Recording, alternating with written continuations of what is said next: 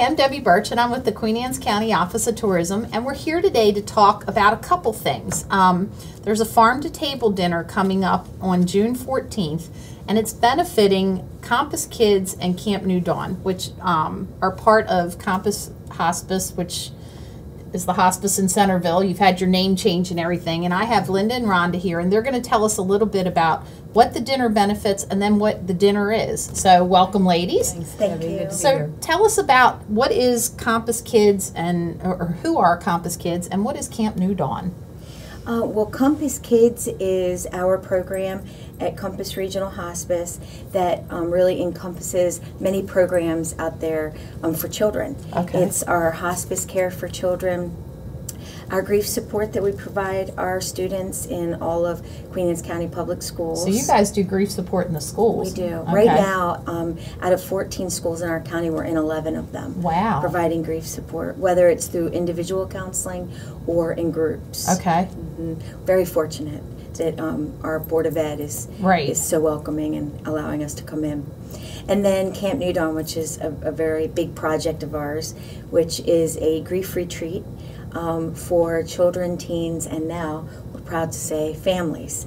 Right. We started a family piece last year, and we recognized the fact that all of the kids who were attending camp were creating or actually developing new skills on how to handle their grief and kind of opening up about them. And sometimes what happened is when they go home, that just kind of falls short because the family's grieving. And so we thought how wonderful it would be to bridge that, so that everyone in the family system is somewhat on the same page together. That's a great idea. And it went really well. We had 14 families enroll last year, and all 14 showed up.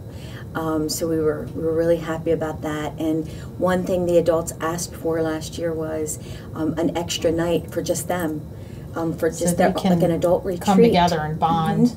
Yeah, they enjoyed that quality time together. And so we've added an extra night for them this year.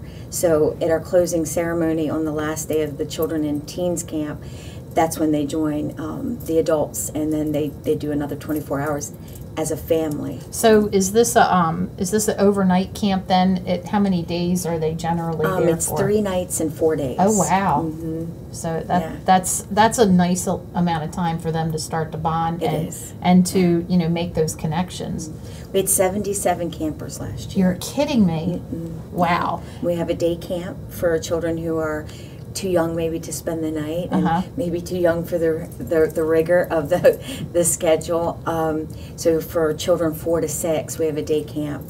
And then the children and teens that spend the night, they also have group support time. There's 5 support groups throughout that time that we spend together.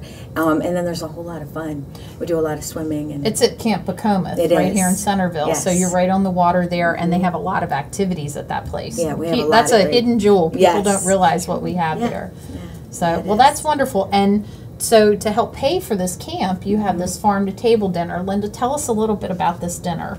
This is a new fundraiser that we have for Camp New Dawn, thanks to the generosity of 3 people whose lives have been touched by Camp New Dawn. Paige and John Evans are hosting the fundraiser on their beautiful waterfront property, and Zeke Warner, whose children attended Camp New Dawn 15 years ago when their mother passed away. I think he's been cooking up something to do for Camp New Dawn for a while, and he and Rhonda have been good friends, and he's been friends of hospice for a long time.